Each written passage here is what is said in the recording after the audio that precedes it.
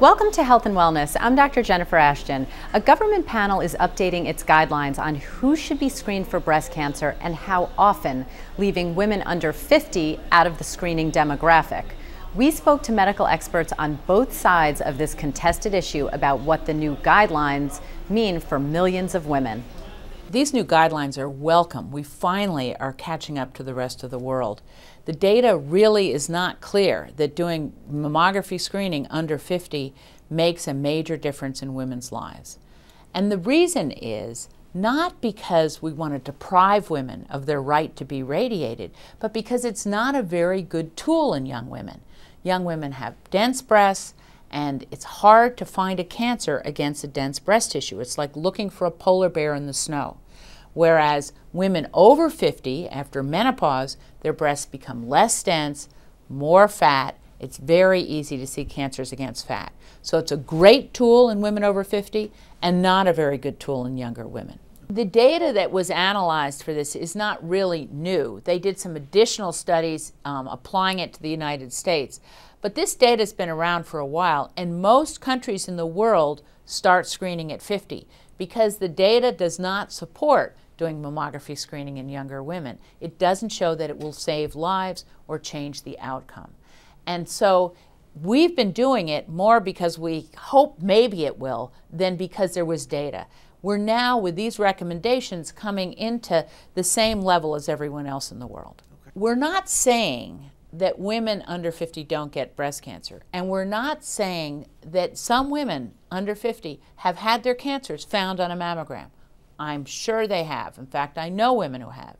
But what we're saying is, as a general policy for the whole country, it doesn't make sense to be putting our efforts into doing mammography screening in women under 50 when we can find better tools that will help more women and be more accurate. Any woman who's concerned about breast cancer, if she feels something she's worried about, should get it checked out. We'll be back with the opposing viewpoint after a brief word from our sponsor.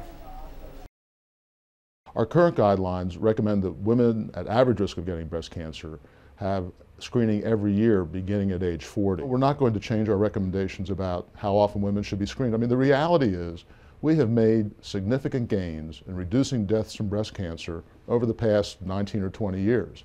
And those gains in no small part are based on women starting at age 40 and getting screened every year. The reality is that the benefits of mammography, and the task force agrees, are pretty much the same in women before the age of 50, starting at age 40, and women older than 50. The difference is the number of lives saved. We have reduced breast cancer deaths in women below the age of 50, that is the 40 to 49-year-old age group, over 3% every year for the last 19 years.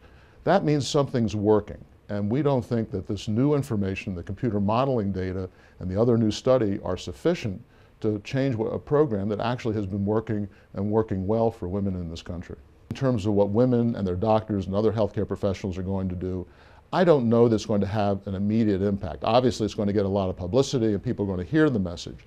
I think the really serious problem here is that all of this publicity may lead women to come to the conclusion that we experts don't know what we're talking about, so don't get a mammogram at all. That would be the worst possible outcome from this discussion that we're having. This is the beginning of a longer discussion. The second issue is whether or not insurance companies are going to change their rules. Is Medicare going to change its rules? Are Medicaid programs going to change their rules? And what's going to happen as healthcare reform legislation moves forward? Are they going to say, well, this is the rule we're going to follow as the floor or the basic benefit that we're going to cover?